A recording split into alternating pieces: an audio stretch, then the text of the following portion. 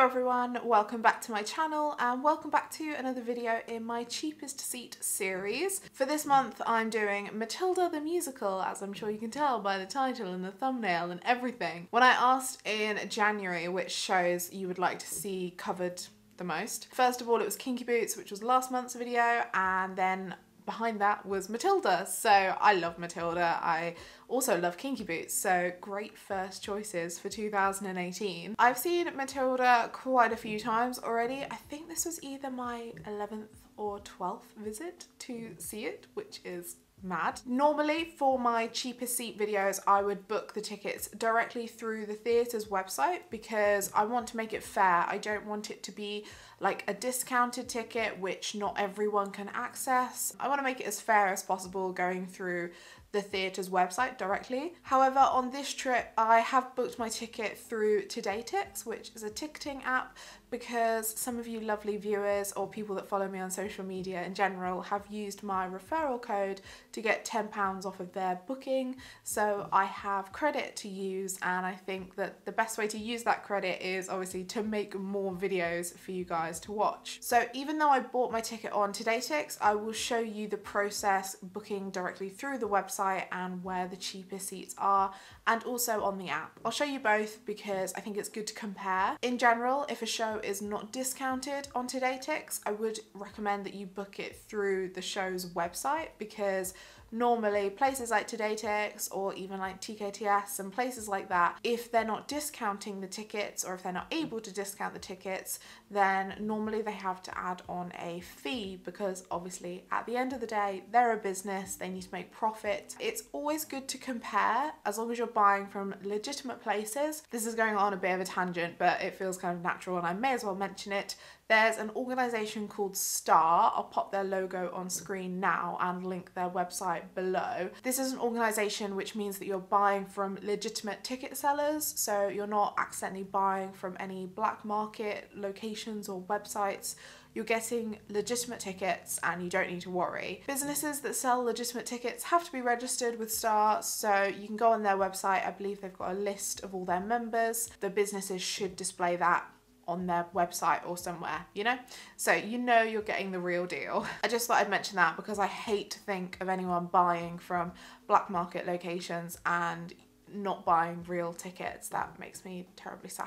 So I will go into voiceover mode and show you through the Matilda musical website and also how it looks on the TodayTix app to show you where the cheapest seats are.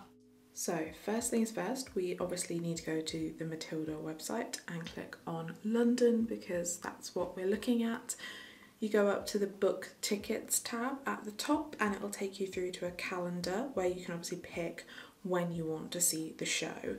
I've picked a Tuesday for next month because I went on a Tuesday. It brings you up a seating plan and you can click on the different sections and it does come up with the prices automatically. As you can see, for this date, the cheapest seats are at the very back of the upper circle. Where I managed to sit, I was actually a bit further forward. So I was in row G to the side on this side, which is obviously not available right now. But if we go look on the other side, you can see the tickets are at £37.50. So that's a bit pricier than what I paid. Due to dynamic pricing, like repricing and things like that, and depending on even the day, if it's a weekday or a weekend, the pricing will change. So I've just gone a bit further forward to see if the prices have changed, and unfortunately they are not. They're still quite pricey in the middle section of the upper circle, but as you can see the cheaper ones at £25 are still the back couple of rows. So what I'm going to do is jump a bit further forward. Here you can see some of the £25 seats in row G, so like the ones that I managed to get. So cheaper price, better seats. Sometimes if you're able to be flexible, you will just need to shop around a little bit and change the dates and see where you can sit. And then as well, I recommend if you can spend a tiny bit more to sit at the very back of the stalls. I'll talk more about this later on in the video, but I love being at the back of the stalls for Matilda. I think it's a fantastic view and Yes, it's a bit pricier, but I think it's definitely worth it in terms of the view. I'm just going to show you as well the prices for a Friday, because on the weekend, Friday and Saturday, and Matilda has a Sunday performance as well, sometimes the prices do change. This does depend a lot on whether it's the school holidays as well. I think for this date I'm looking at, it's a normal weekend, so it's not it's not higher than it should be, if that makes sense. But if we jump ahead to the summer, you'll see a bit of a change in the pricing. So thankfully the cheap seats in the summer stay at the same price, but as you can see from the stall section, it'll sell out. Those seats at the back will sell out quite quickly, and the prices do go up a little bit over the school holidays. Just to show you the TodayTix process quickly as well.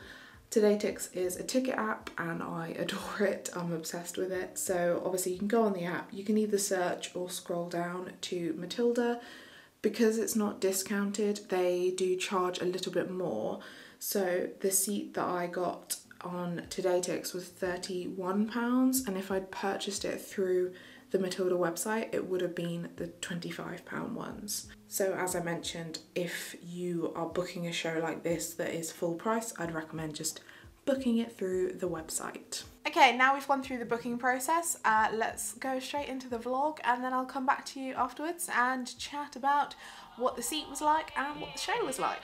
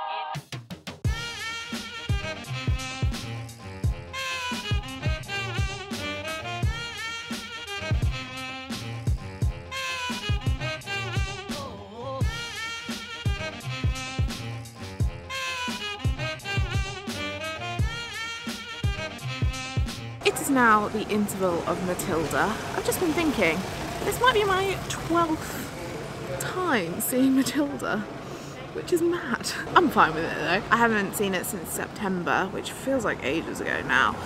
It wasn't really, but time just goes so quickly, doesn't it? And it's obviously still as great as ever. The one thing I love about the show is that I can see it loads, and it's just magical every time, and so brilliant. And I love the fact as well that obviously it's normally a different Matilda every time. I didn't actually pay attention. I filmed a clip of the cast board earlier. All I did was double check that Gina was on. So I need to go back and see who I've got as Matilda. And it's really nice because Vicky Lee Taylor is on as Mrs. Wormwood, so a different Mrs. Wormwood as well. I've not seen her in the role before. She's fantastic. I just love this show. And I forgot actually how decent a view it is from the upper circle at Matilda.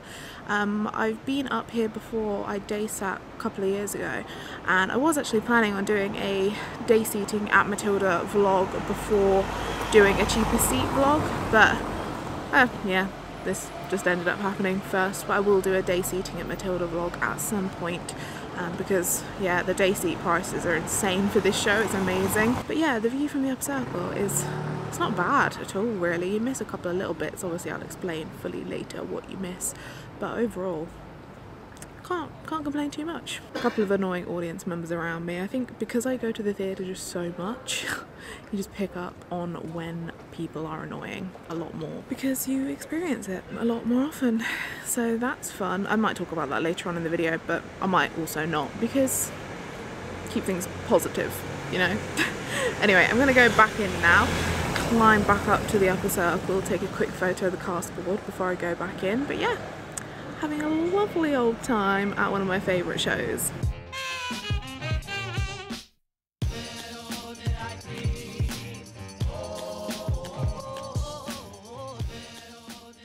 As I mentioned earlier on in the vlog, I have been to see Matilda quite a few times, and weirdly I've only ever sat in the stalls or the upper circle. I'm pretty sure I've never been in the dress circle, so maybe that's something I need to do at some point. I've sat in the upper circle, I think just once before, I'm pretty sure anyway. And that's because I've only day sat at Matilda once, I believe. I think I'm wrong, maybe twice.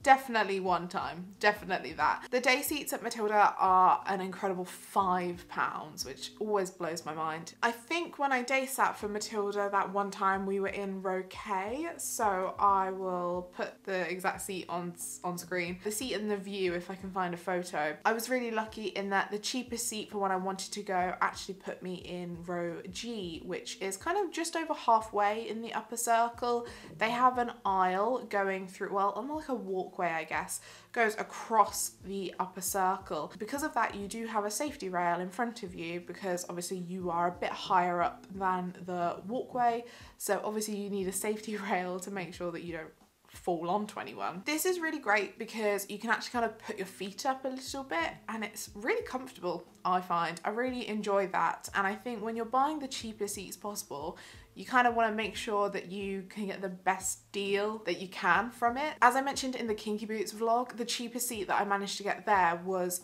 in front of their stairs, so I had like extra leg room. Kind of the same with this one at Matilda. Because I didn't have anyone right in front of me, it meant that my view was pretty good, and also I had that added leg room in that I didn't have anything in front of me, and I could also put my feet up, which some people like me will find comfortable. The safety rail is positioned in a way that it doesn't restrict your view at all. It's like in your line of view, but I personally didn't find it distracting at all. I'd forgotten just how big the Cambridge Theatre is. It's quite a big theatre, especially when you are at the top of it. From where I was in the upper circle, I did have a really clear view, and I find that with this show, for the most part, it's not at a weird angle that you're watching the show. You can see everything clearly. Obviously, you just feel a little bit further away from everything. It's really nice to be able to see their magnificent proscenium. Oh, I'm obsessed with how they've done that. It's one of my favourite things about the theatre. I adore it. All the Scrabble pieces around the side, I just think they look amazing. The one shame about not being in the stalls is that a lot of action does happen within the stalls. It's not necessarily crucial to the story, but obviously there's a lot of fun stuff that happens without spoiling it for anyone who's not seen the show. There are things that happen in the stalls that it's exciting to be able to see, and you definitely can't from the upper circle. I think even if you're at the front of it, you probably wouldn't be able to see it as much because there's a central aisle that goes through the middle of the stalls, and yeah, stuff happens there that you obviously don't see. There's also some bits that happen in the boxes that are obviously either side of the auditorium, and from the upper circle you can still see what's happening there, so you don't miss out on that. Depending on when you want to see Matilda, and if you're happy to spend a tiny bit more, I've sat at the very back of the stalls quite a few times. I think actually in my last Matilda vlog from the current cast's opening night, or their first night, I was sat at the back of the stalls, and it offers a fantastic view in my opinion. Generally, it depends on the dynamic pricing, depends if it's the weekend or the holidays, but generally the back of the stalls is around the £50 mark. I think last time I went I paid £55 maybe, but the stall section for this theatre, the very back of it, you really get a perfect view because the stalls are like raked there on a slight slope. So from the back, I find that you can see straight over people.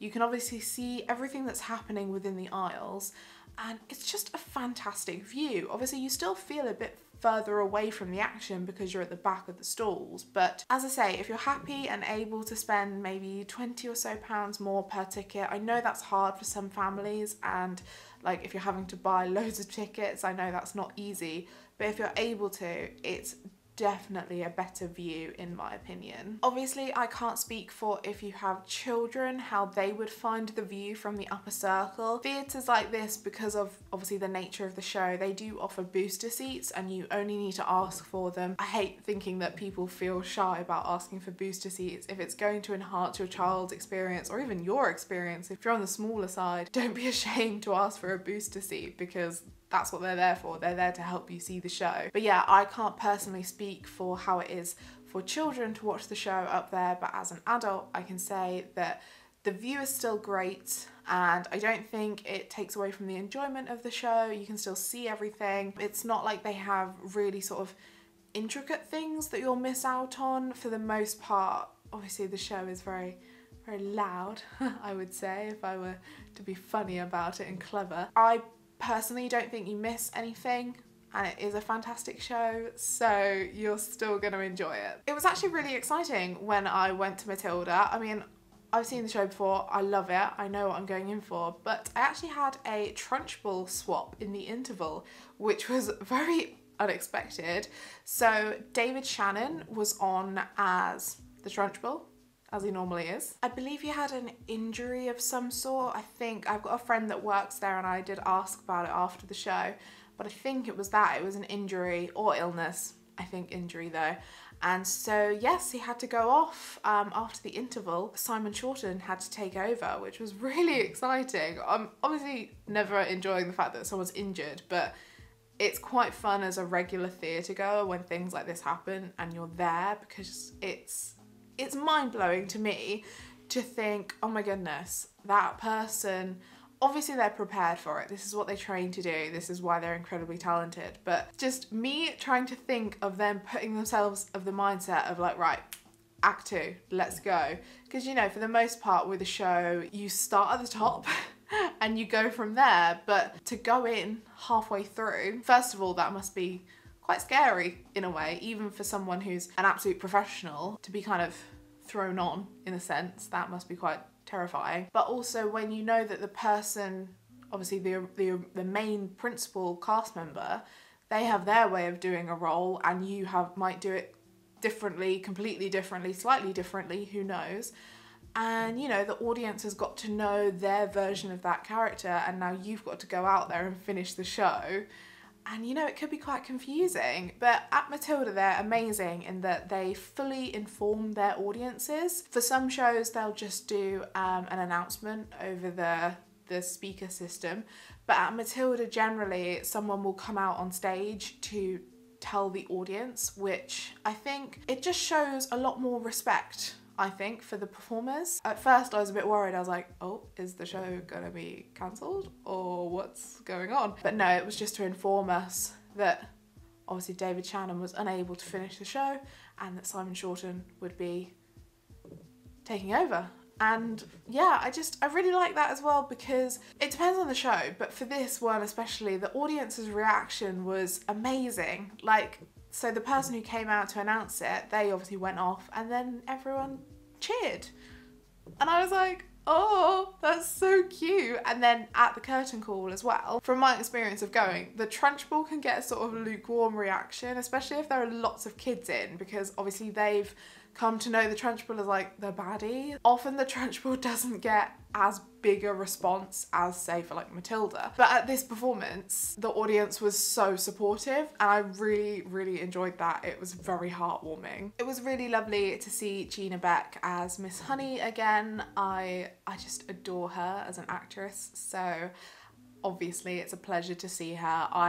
I said this in my previous Matilda vlog, but I've been saying that she'd be perfect as Miss Honey since basically the first time I saw Matilda. So to finally have her in the show as Miss Honey is a wonderful thing. She is incredible. And I had Emma Moore on as Matilda, so a new Matilda. I haven't actually kept track of my Matildas, which is pretty bad. I mean, obviously pretty much a new one every time, which is really exciting. I feel like they get better every time and also a lot more mature, I think. I don't know if you're a super fan of Matilda. I know there are super fans out there, obviously. Have the Matildas been getting older? Not I'm not saying like they're teenagers now, but you know, have they been casting slightly older girls to play the role since the show began? Because I'm intrigued about that. I feel like they used to seem a lot younger when I first started seeing the show. Let me know. Or maybe the kids are just getting even more talented all the time. I wouldn't be shocked. They're so talented. It disgusts me. So anyway, I'm gonna wrap it up there. So the view from the upper circle, it's fine. It's not fantastic, I would say. I would much rather be at the back of the stalls if, you know, you can pay that little bit extra. But you know what? If you can day seat for a £5, it's amazing. And even if you can't day seat, the cheap seats are not that bad, to be honest. And the show itself is a bloody fantastic. So I would highly recommend seeing Matilda either here in London, or it's also going on a UK tour. So if you're able to catch that at your local venue, I'd highly recommend doing so. It's such a wonderful show, especially if you've got kids as well. They will love it. I really hope you've enjoyed this video. If you have, please give it a thumbs up. And if you've seen Matilda from the cheap seats, I would love to know your thoughts on the view and the show and all of that. Let me know in the comments. And if you've seen Matilda in general, I want to know your thoughts on the show. Make sure you're subscribed to my channel if you want to see more of me in the future. I'm always putting out theatre content, so if you like that kind of stuff, you should stick around. I'd also love to know what you'd love to see next in the cheapest seat series. I think I've got the one for March covered, but you know, we've got more months in the year yet to come. So yeah, let me know your suggestions in the comments below. I hope you're all doing really well, and I will see you very soon. Bye!